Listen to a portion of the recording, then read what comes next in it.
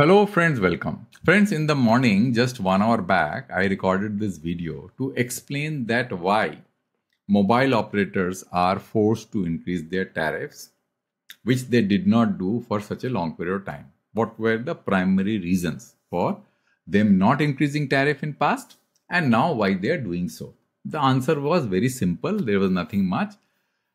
Let me just summarize it and then I'll tell you why I'm doing this second video and what is the theme of this video.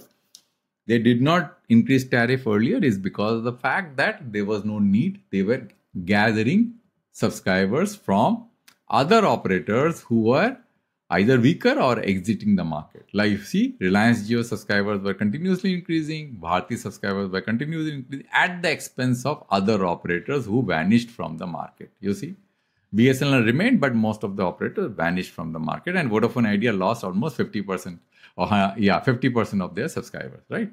And therefore, there was no need. Now, since the subscriber has become stable, Vodafone Idea subscribers have become stable, BSNL subscribers have become stable.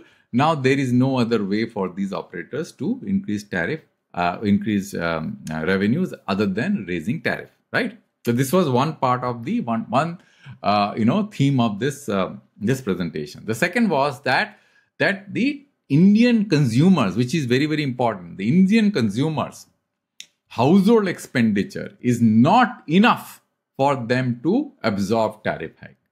And why it is so? Because if you look at this chart right in front of you, you'll find that consumer services excluding conveyance, where the telecom services will fall, is only 5.72% of their total spend. And what is their total spend? For rural, it is 4,122. Urban, it is 6,996 based on the Ministry of Statistics and Program Implementation Survey of year 2023-24.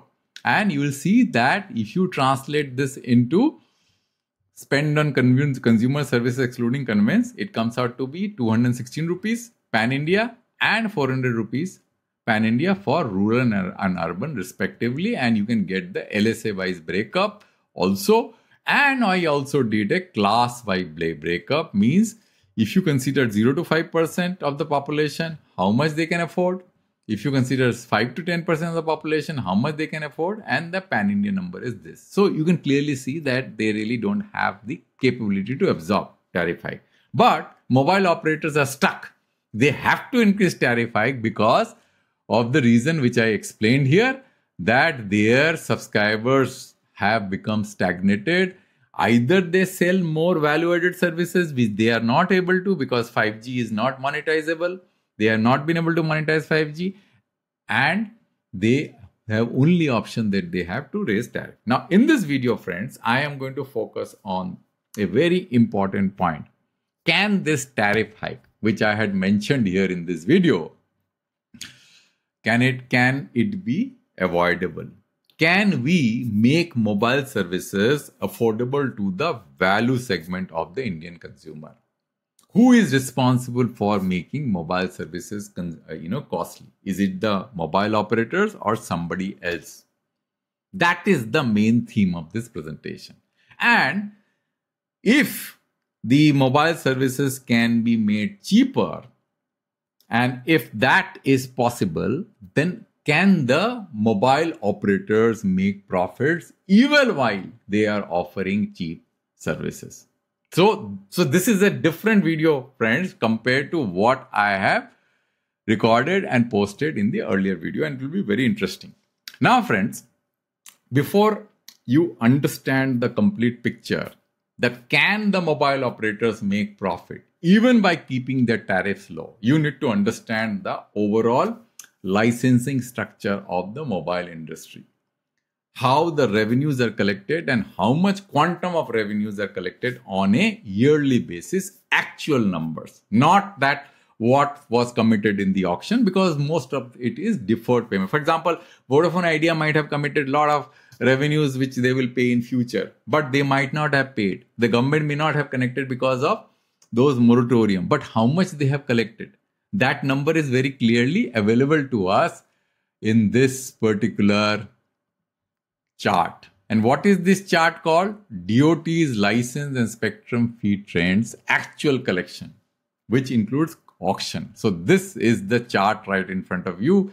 FY15 till FY25 grand total unit is rupees K crore, means 30,000 crores in FY15, 52,000 crores in FY16, 70,000 crores in FY17. Mind you, these are actual collections. These are not committed. Okay. 31,000 crores in FY18, 41,000 crores in FY19, 68,000 crores in FY20, 45,000 crores in FY21, 85,000 crores in FY22, and then 65,000 crores in FY23, 93,000 crores in FY24, 85,000 crores in FY25. So this is the amount of collections that the government of India is making through license fee, through spectrum fee, and through auctions, and it does not include, means it actually includes the moratorium, means what they have not collected is not part of this, means actual collections are included. So it is not that, I have just like we do in accounting, you just book them. It is not that. These are actual collections. So if there were no moratorium, these collections would have been higher. You got it now? So look at these numbers and compare these numbers with the the AGR, means adjusted gross revenue of the mobile operators, the 4 key mobile operators, which is right here in this chart. So if you go here and if you see this, you'll find that in FY25, Bharti, Reliance Jio, Vodafone Idea, BSNL total contributed to 2.84 lakh crores. Now, if you compare this with the FY25 DOT's collection, it is 30%. This is 30%. 85.3 versus if you take a percentage of this, 284.830. 2.84 lakh crore, it comes out to be 30%. Means 30% of the AGR goes in paying license fee, spectrum fee, and auction fee. Right? Similarly, if you look at this number, which is 92.93, K crores, means 93,000 crore, this is much higher. Because if I go here and if I go and go in the past in FY24, if I place 1 here, you'll see that I'll be able to see FY24 here. See FY24. And the FY24 number is 2.54 lakh. So if I divide this by 92 divided by 254, it comes out to be 36%. See, 36% here. So the point which I'm trying to make here, friends, is that this heavy collection of license fee, spectrum fee, and auction fee has taken a toll on the industry. It is not a very trivial matter, friends, because what the government of India is doing, they are collecting this amount and then pumping that into BSNL. And how do I know that? Look at this chart. This is the coming from DOT's budget. This is the budgetary item. I have aggregated this number and extrapolated the number of BSNL, MTNL, not included, the BharatNet. I have not included that. That's a separate line item, and there could be other line item. Only BSNL and MTNL, and you will see that in FY21, the budgeted amount was 37.6 K crores. The spend was 14.74 crores. In FY22, the budgeted was 58,000 crores. The spend was very less, 3,800 crores. Now, from FY2023, 52,000 crores, spend was 46.4 thousand crores. FY24, 59,000 crores, the spend was 63,000 crores. In FY25, 88,000 crores is the budgetary item. We don't know what the spend is. It will be in aligned with this, because if you see that it has gone up and BSNL, a lot of money is being spent. In FY26, it is 35,000 crores and we don't know what the spend will be. So these amounts which have been put into BSNL and MTNL, are they giving dividend to the consumer in terms of escaping this tariff hike of the operators, moving to BSNL, MTNL? My answer is simple no. Why? BSNL doesn't have a stable network. God knows when there will be stable network. By the time BSNL will lose more subscribers, people will get frustrated. The quality of service of BSNL is so poor and will continue to be poor because there are no hope. And I already showed you that the amount of revenue that BSNL is making in this category of cellular services is minuscule compared to what their total revenues are in a separate video. Viewers will already know.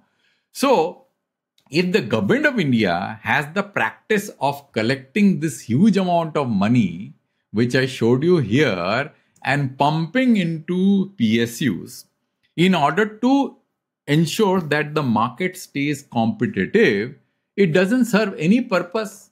Why it doesn't serve any purpose? Because the leading players of the market, which is Reliance Jio and Bharti, they don't have any incentive to make any additional investments. So their network quality remains poor.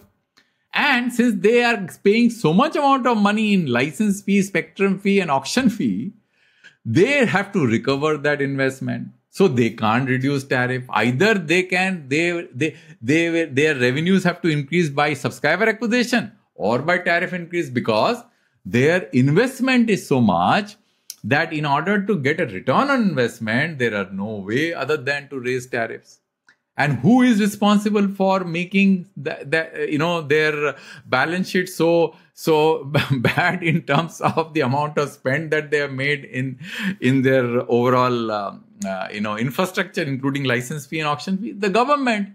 And that money that the government has collected in terms of license fee and spectrum fee, we don't find any utility of that money in order to increase the competitive dynamics of the market. And those operators who actually can serve the masses, if you had the right incentive, they are not able to do so. And BSNL, who is entrusted with this task of by the government to serve the masses, I have deployed a suboptimal service in a band which is actually a 5G band with 700 megahertz, and they have deployed 4G services in a 5G band which required a 5G handset to access 4G service. Means those value subscribers who do not have a handset compatible to the 700 megahertz band cannot access that service. And the 2100 megahertz band doesn't have reach. 3G is a very poor quality service anyway, and their tower density is very low. So my point is that given this situation which the government of India has of the practice of collecting huge amount of license fee and spectrum fee from the market, which has pushed all the operators out of the market, which could have leveled the playing field and created more leverage to the consumer in terms of choice and affordability. Now they have no option but to pay increased tariffs by the market leaders, who also have to serve their shareholders, because their shareholders who have invested in their company from their shareholder money, the company is paying license fee and spectrum fee to the government, which is exorbitant amount of money, is kind of has resulted in a situation which is lose-lose for everybody. Government will lose because government may not be able to collect most of their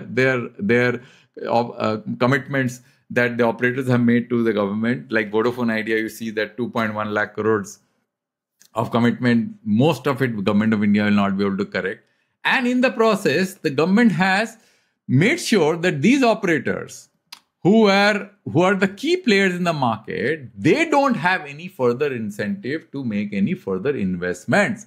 Because unless and until they recover their investments from the amount of money that they spent in 5G investment, paying license fee and why would they make any further investment? So the service quality will be poor anyway. Spectrum will lie waste anyway, right? And the BSNL, who has been seen as one of the saviors of the market, of the consumers, those value consumers which I mentioned here, who cannot pay, they do not have an option because BSNL doesn't have a good quality network and will not have a good quality network for a long period of time, because their network strategy, spectrum strategy is poor, is faulty. 700 megahertz should not have been used for deployment of 4G services, because it is a 5G band which requires a 5G handset to access 4G service.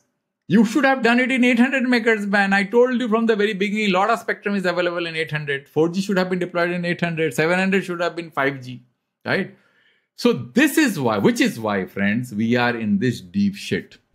So this whole strategy of collecting from private operators, huge amount of money, those market leaders, squeezing the market, players, the weaker players out of the market because they can't sustain those high license fees, spectrum fee, and keep the market, making the market uncompetitive, and then positioning a player who doesn't have the motivation to provide good quality service because their whole management style is that nobody is getting impacted because of poor quality service. Nobody is going to lose job. The government will keep on funding them.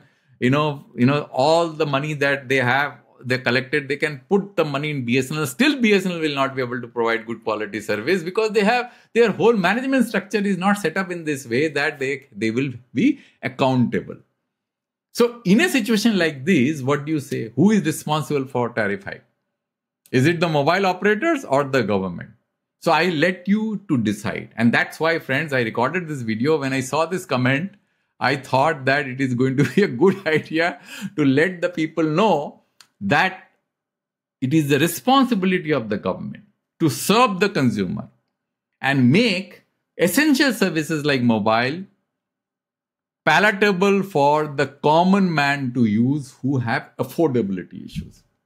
Now, if the government doesn't care for the affordability of the mobile operator, of the consumers, and think that BSNL is going to serve their interest, and BSNL is being pushed, the minister also keeps on saying BSNL is in the path of profitability. How would BSNL make profit if they have to keep their services cheaper, even if they have a very good quality network somehow, which I really doubt. So that is the reason, friends, I recorded this video with a different flavor so that you get and understand that this whole model of collecting huge amount of license fee, spectrum fee, and auction fee actually has not helped the Indian consumer. And that is the key reason why we are suffering. Quality of service poor, spectrum is lying vacant, mobile operators want to raise tariffs, they don't want to make any investment. And government is collecting more revenue, they are only focused on collecting revenue and feeding it to BSNL, MTNL, which are set up in such a way that they have no motivation to provide good quality services. And their strategy of network deployment is also faulty. Spectrum, which I've been saying from the very beginning. Thank you, friends, for your time. I'll come back with a new video on a new topic. Thanks for listening till the end.